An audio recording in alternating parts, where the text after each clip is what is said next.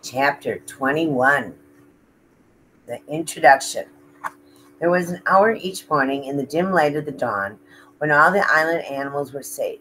You see, long ago they had agreed not to hunt or harm one another during that hour. They called it dawn truce.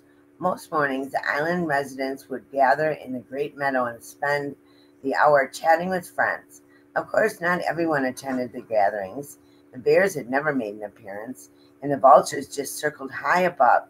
But on a particular morning, an unusually large group of animals had come out to discuss some important news.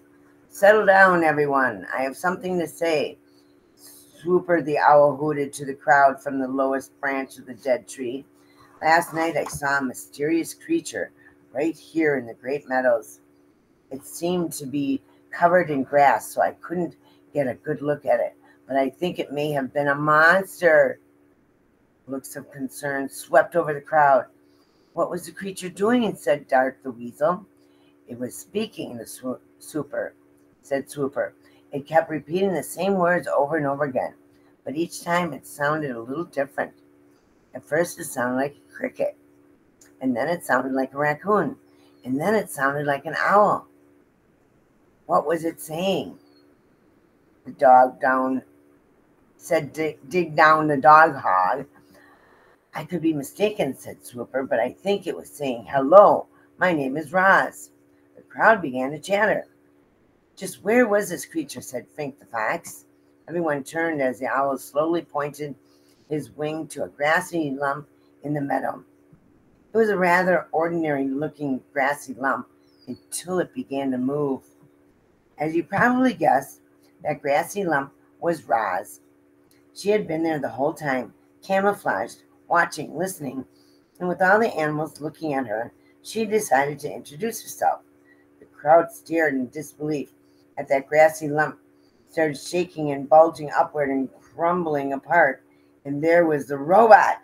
Then, using her body and voice, the robot spoke to the animals in their own language.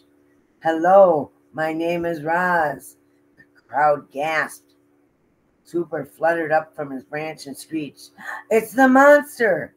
I am not a monster, said Roz. I am a robot. A flock of sparrows suddenly took off. Leave us alone, squeaked Dart as he crouched low in the grass. Return to whatever horrible place you've come from. I've come from here, said Roz. I've spent my whole life on this island. Why haven't you spoken to us sooner? Screeched the owl from higher up in the tree. I did not know the animal language until now, said the robot. Crown Point, the buck, had heard enough, and he slipped into the forest with his family. So what do you want from us? Growled Fink. I have observed the different animals have different ways of surviving, said the robot. I would like each of you to teach me your survival techniques. I'm not going to help you, screeched the owl from that very top of the tree. You seem so unnatural. The monster is just waiting to gobble us up, shrieked the Ding Dong, and the groundhog disappeared into a hole. I will not gobble anyone up, said Roz. I have no need for food. You don't need food? Fink relaxed a bit. Well, I need food, and lots of it. Why don't you make yourself useful and find me some food? What would you like me to do? Said Roz. Can you hunt? The fox smiled at a hare on the far side of the gathering. Almost time for breakfast. The fox's smile disappeared. Berries? I'm hungry for meat, not berries. Good luck to you, Roz. You're going to need it. And the fox trotted away. Roz looked up at the tree, but the owl had gone. And when the robot looked down again, she realized everyone else had gone too. On to chapter 22. The new word. A new word was spreading across the island. The word was Roz. Everyone was talking about the robot, and they wanted nothing to do with her. I don't think I'll ever feel comfortable knowing that Roz is on the prowl. I hope Roz camouflages herself as a rock forever. Shh, there's Roz now. Let's get out of here. Roz wandered the island, covered in dirt and green growing things, and everywhere she went, she heard unfriendly words. The words would have made most creatures quite sad, but as you know, robots don't feel emotions. And in this moment, that was probably the best.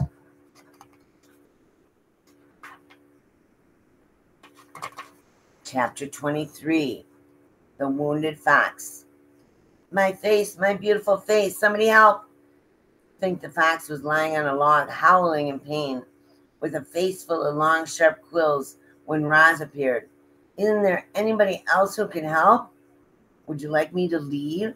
Said the robot. No, please don't go. I'll take what I can get. What happened? I didn't think that porcupine could see me in the bushes, but when I went for his throat, suddenly there were quills in my face. Why did you go for his throat? Why do you think? Because I was hungry. If you had not attacked the porcupine, you would not have had quills in your face. Yes, Roz, I know that, but a fox has got to eat. Just didn't expect him to put up such a fight. Look, there are even quills in my paws. I can't walk. My face is numb. I could die if you don't help me. What would you like me to do? Said the robot. I'd like you to pull out the quills. Roz calmly knelt beside Fink and said, I will pull out the quills. The robot started to tug on the quill, but it snapped off in her fingers. Fink yelped and said, pinch it closer to the skin. So Roz pinched the broken quill closer to the skin, and then, very slowly, she pulled it out. The fox winced in pain and said through her teeth, Please, Roz. Please, Roz. Pinch it closer to the skin. The fox winced in pain. Please, pull them out faster. This is agony. Roz quickly tugged out another quill, then another and another. The fox lay perfectly still, eyes closed tightly, wind whistling through his nose until every single quill had been removed and placed in a neat pile beside him. Fink struggled to his feet. Thanks, Roz. I owe you one. The fox smiled briefly, and then he limped away. On to chapter 24.